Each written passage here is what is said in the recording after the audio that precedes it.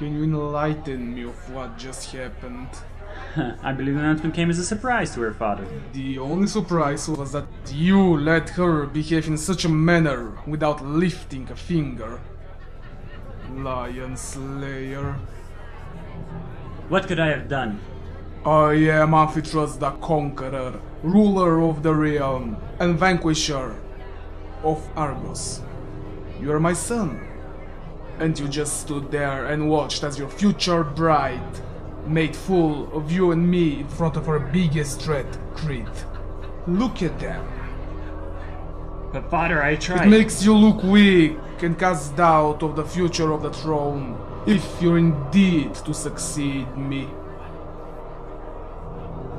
I'm sorry, father. I don't want you to be sorry. I want you to act like men. Learn how to master your woman as I learned how to master your mother. The truth is she has eyes only for Alcides. But he knows his place now. Fool! Alcides never acted for what he's known. Go and find your woman. Now!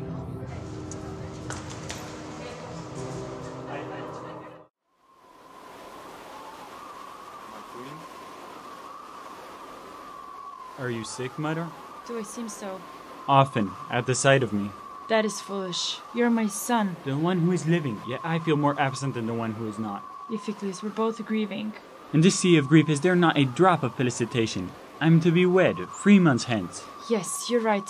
There should be happiness in this home, and you have won yourself a fine bride. A bride, yes, but have I won a wife? She will serve you well. Is this to be my hope for this marriage? That she may serve me well?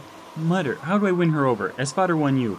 I know I am not Alcides, to you or to her. If you please. Stop, tell me the truth. For once, tell me the truth. Your father won me for a moment which passed so quickly I cannot even recall it. And this is what you have with Hebe, a marriage she does not want, and the reason for your brother's death. I am the heir to the throne. She is my right. Alcides had to die. The gods do not act without purpose.